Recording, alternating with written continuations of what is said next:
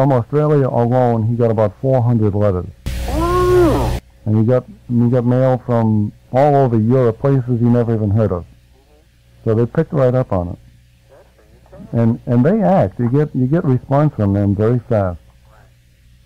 O'Donnell Levy on the phone live. He's calling from his home in Baltimore. And of course, this is a big band jazz program right here in the Mohawk Valley of New York State on AM 95 WYBX, Utica Road, New York. Are you playing this morning? Right, yeah, we play the place on the Cafe Bar Plaza in Baltimore. Real nice. Well, we have a lot of fun. I have to say thank you to the farm director. He just brought me some coffee. Thanks, Jerry. All right. Yeah, that's what I got. We're still here for my coffee, too. You can see we're very loose on this program. Right. But your gigs are pretty well established, then? Yeah, pretty much. We probably, I book stuff, I guess, like a month at a time. Right. Except for these concerts. We've been doing a lot of concerts. The college concerts. We have an organization called Art Class out of Washington, D.C. They sponsor concerts over there. You're doing stuff there. And also with the Charlotte Jazz Society out of Washington, D.C. Now, you mentioned that you had some students. Are you a teacher, or is that in the clinics, or what? Yeah. I have some students on Tuesday. I have about 13 in all. How long have you been teaching? About a year and a half, almost 2 years. Oh, I see. Okay. And is there any music in the family? My father, that's really, he's the one that really got me interested. Hey, now, don't blame him. Huh? Don't blame him. I didn't blame him. I didn't blame him. Boy, I'm going to send you a note up there.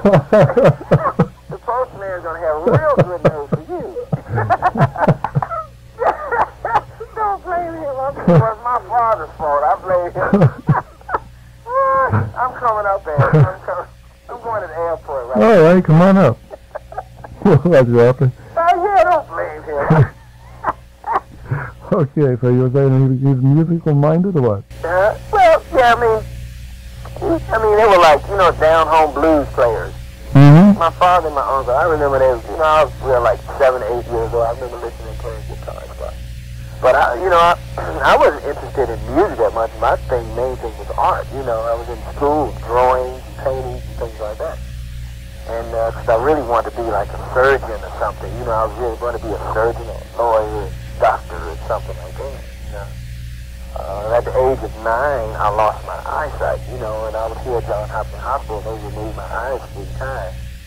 So that just eliminated me from doing, anything like that, even participating in sort of sports activities, So it happened that I wind up playing guitar. How that happened, at the age of 16, I took across the street, played saxophone. He said, well, Donald, he said, why don't you come over to my house, play saxophone, I need somebody to help me practice.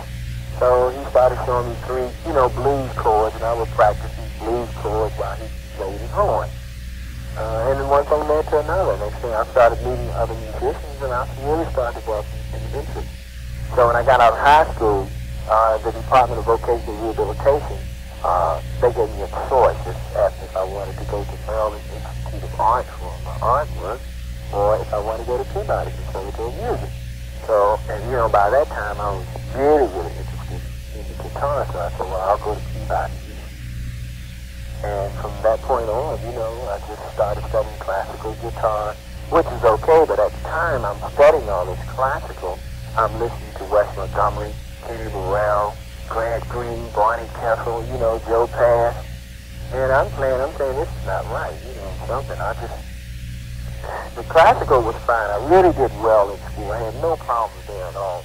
You want to go where your heart's at?